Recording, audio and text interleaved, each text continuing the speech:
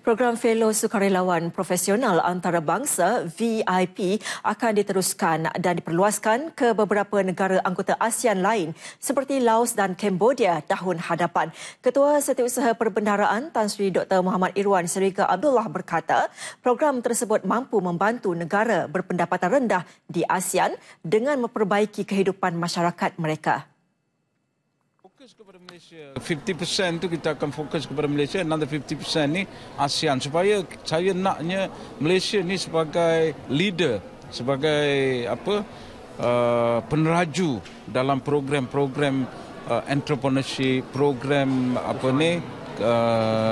kesukarelawan ni, VIP program ni kesukarelawan. Jadi Malaysia ni menunjukkan bahawa kita tidak hanya mementingkan negara Malaysia, tetapi adik-beradik kita di negara ASEAN pun kita ambil berat.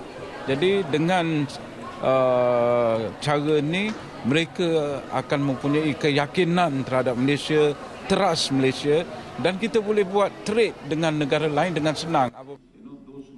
Beliau bercakap kepada media selepas upacara penutup program VIP dan program Bahasa Inggeris 1 Malaysia BI1M. Sejak mula dilaksanakan 3 tahun lalu, program VIP telah memberi manfaat kepada 25,105 individu di Malaysia, Kemboja, Filipina serta Indonesia. Sukarelawan tempatan dan luar negara dari pelbagai latar belakang profesional berkongsi pengalaman dan kemahiran mereka bagi mewujudkan impak sosial kepada negara terlibat. Selain program VIP, BI1M yang telah meningkatkan tahap penguasaan bahasa Inggeris 15,485 individu termasuk usahawan, suri rumah, pesara dan belia sejak dilaksanakan 2 tahun lalu juga akan diteruskan tahun hadapan.